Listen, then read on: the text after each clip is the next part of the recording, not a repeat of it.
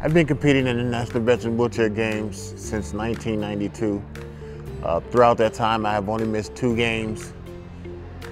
Ever since then, it's something that I really enjoy. It's exciting to be here. Each and every time I come, I meet new people, see old friends. The camaraderie here is just amazing, unimaginable.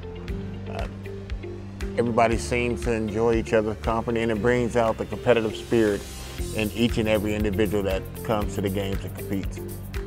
When they introduced power soccer into the wheelchair games, that has became my event. Each and every year, I compete. The guys, the gals, love to have me compete alongside them, or just be there to motivate them on, because not only is it all about competing, it's all about motivating individuals to achieve higher goals than they feel that they have set for themselves.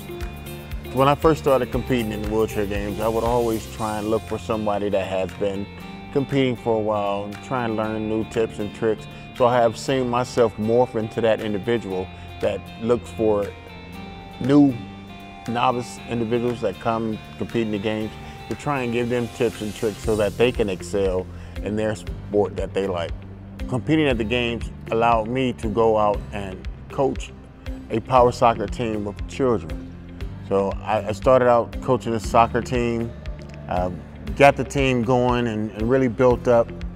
Now I have people coming to me asking me would I help them to get a team started.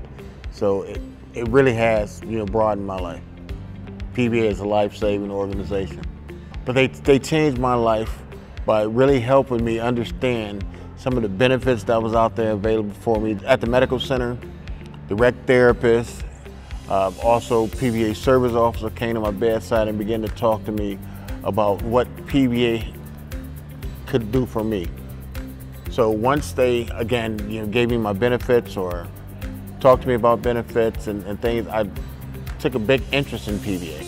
And I just wanted to give back to the organization that helped me along the way.